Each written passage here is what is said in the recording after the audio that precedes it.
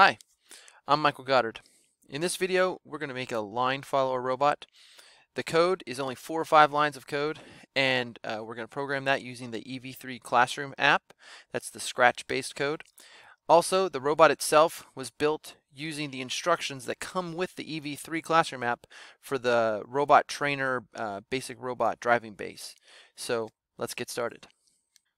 Alright, so I know this is what you really want to learn about, and that is the code. So there it is in all of its glory. I'll kind of zoom in just a little bit more so you can see it real nice and clearly. When the program starts, I've got a forever loop, and inside that forever loop we've got an if-else statement.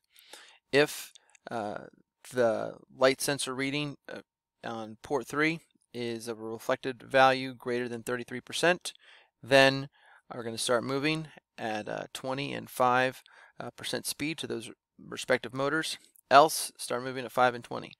Now, that's not going to mean a whole lot to you until you watch the rest here and see, how I came up with the 33, how I came up with the 20 and the 5, but maybe you don't need that. Maybe this is all you need, and in which case, let's get programming. Hi, thanks for watching. What you are seeing here is a EV3 bot. It's following the line, and it's doing so at a pretty good pace there. If you look here at the code, you can see that we're using the EV3 Classroom application, and less than 5 lines of code here. So real simple line follower here.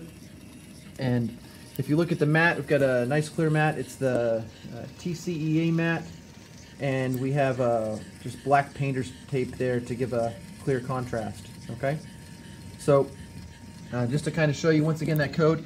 So in this video, I'm going to talk about how I got these readings and stuff like that, but I know you're probably interested in seeing the code. So we've got a forever loop, and then an if-else statement.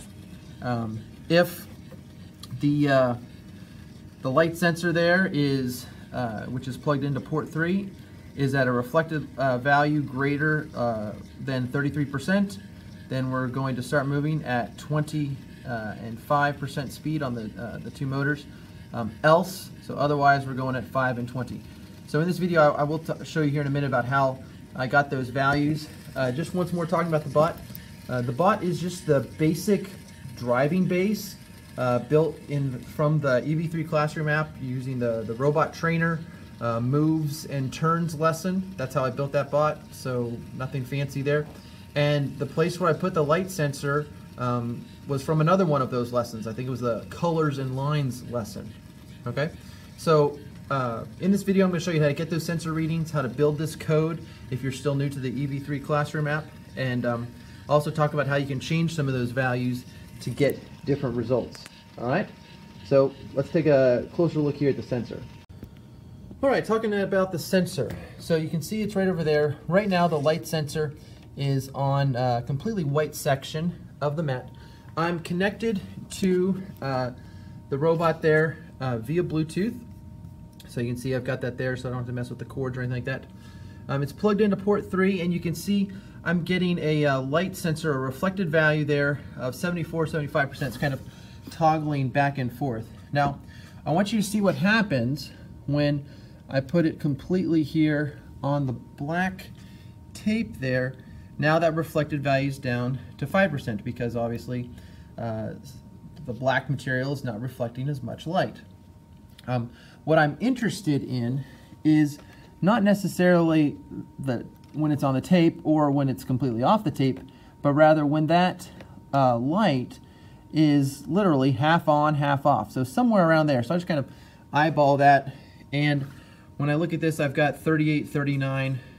I think when I did it earlier and I was looking really, really close, I had around 33%. So that's the place where I'm going to make the decision whether I want the bot, if I'm over here in values that are lower than 33, so more onto the tape, then I want the bot, in this case, to turn a little bit to the left. When I'm clearly over here in the non-tape areas, so you can see really high numbers like 89% reflected value, then I want the bot to turn to the right. Not sure if I said that completely right. completely correctly. So when I'm over here, I need to turn to the left. When I'm over here, I need to turn to the right. And the way that I'm just turning the bot is by using different power settings, or different speed settings, I guess you could say, to the different motors. And so you can see we're, if you kind of think logically through it, if the light reflected intensity is greater than 33%, so that would mean somewhere over here off the tape, so when it's reading the white mat, then I want to send more power to the left motor. So you can see I've got the 20 right there, and less power to the right motor. So we've got 20% over here on the left motor, 5% here. It's going to make the bot turn a little bit to the right. And then the else statement, if I'm obviously on the black tape and I'm getting a value that is less than 33%, such as what I've got right now, 9 and 10%, then I'm going to send more power to the right motor, less power to the left motor. Okay? If you are interested in seeing how to create this code, just as you know, from scratch, as it were, so you probably already have a when program starts command, but if you don't, you can always get it here in the events tab, and you go up here to when program starts, drop that in right there. Then to get that forever loop, we're going to go down to the control and bring in a forever loop. Then you can see here I have an if-else statement, so I'm going to scroll down here to this if-else, and I'll drop that inside there. And inside the condition here, this hexagon type shape, I'm going to go down to my sensors, and wow, I pretty much think it's the first one here, so and it is. I'll grab that and put it there. If on port 3, because that's where I have the light sensor up and around into port 3. Okay, if we're less than so my value was 33, and we're going to say if we're greater than 33, so start moving. I'll go up here to the movement, and I'm actually going all the way here to the bottom of that list, start moving. I'm going to drop both of those in there, and then do some adjustments. And so I just did 20 and 5, and then 5, I'll tab over, and 20. And that's it. That's how you can create those lines of code. All right, and what we'll talk about next is if you want some different results based on maybe what the line looks like. All right, so let's just give you one more look at what this is going to look like when we've got 20 sending 20% speed to the motor that needs to be spinning faster, and 5% to the other one. It's going to make it all the way around the circuit here, and you can see it's at a reasonable pace. We're not going to miss any corners. We can handle the straightaways and the turns. Okay, so you can kind of see what's going on with that. You can see about how long that would take. All right, so now I've changed the 20 and the 5 to a 50 and a 5. And so what we're doing now is we're sending more power to the left motor here and more power to the right motor here. And let's go ahead and see what happens when we do that. So those turns are going to be more, I won't say erratic, but they're swinging back and forth. There's going to be a wider movement. On this particular track, we make it all the way around. We also make it around faster. Okay, that might not be the case if you have sharper turns. But there you go. That's what you get. And the reason is because you're sending more power to one motor than you are the other, and especially, you know, in this case, 10 times more power. All right, so you may think, well, if increasing the 20 was good, why not also increase the 5? So now I've got a 50 and a 40, so we're still sending more power to the left motor when we need to, and still sending more power to the right motor when we want to. Let's see what happens. So great on that turn, on that straightaway, but yeah, we just totally blew through that turn. So the problem is that the 40 and the 50 are so close to each other that the robot's not able to make a sharp enough turn when it hits those corners. So might have to go back to the drawing board with the 5 and the 20.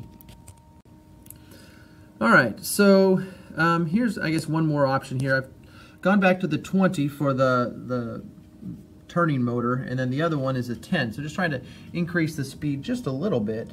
So let's see what happens now. Handling the straightaway pretty good, just kind of sliding back and forth. But when it comes to the turn, you can see our turns aren't sharp enough. That's because the sharpness of turns is sort of dictated by the difference between those two power settings. So, you know, it's a little bit of a game you play. You want to increase the speed, but then you also don't want to increase it so much that you blow through the corners. But then you still have to have a significant enough difference between those two power settings. So it really just depends on what your course looks like. Normally, you know, slow and steady, I would say, wins the race, because better to stay on the line for sure than to get off that line and be penalized for doing so. All right, so in conclusion, for the last one, I've taken it back to the 20 and the 5, and instead of moving the bot clockwise around the circuit, I'm going to move it counterclockwise, but I'm going to put it on that inside lane there. And let's go ahead and run the code. And you can see we're still able to follow it. Ooh, barely made that turn. And here, well, it's not enough. So, and then we're kind of off in no man's land over there. So, oh, and then we circled around and found it again. So, this is just as a reminder, we're technically really not following the line as much as we are following the edge of the line. And based on whether or not you want to follow the left edge or the right edge, it's going to determine whether or not you send more power to the left motor or the right motor based on your readings. Okay, so in all reality, this this code is good and it's helpful. But if you want a better line follower, what you need is the next stage of line followers, which is a proportional line follower. And a proportional line follower, rather than just having two situations where you're either turning this way or turning that way, it's going to actually look at that value, look at the reflected number, and if it's right on the middle line, then it's going to go straight. But if it's deep here, onto the white part of the mat, then it's going to make a sharper turn. If it's deep here onto the tape, it's going to make a sharp turn. But if it's kind of maybe in the middle, or kind of a little bit more on the white mat, then it's going to make a little bit of a turn. If it's more onto the black tape, it's going to make a little bit of a turn. So basically have different types of turns depending on the situation. That's a proportional line follower, and we'll be talking about that in another video. So thanks for watching. Like and subscribe, and good luck building that robot following the lines.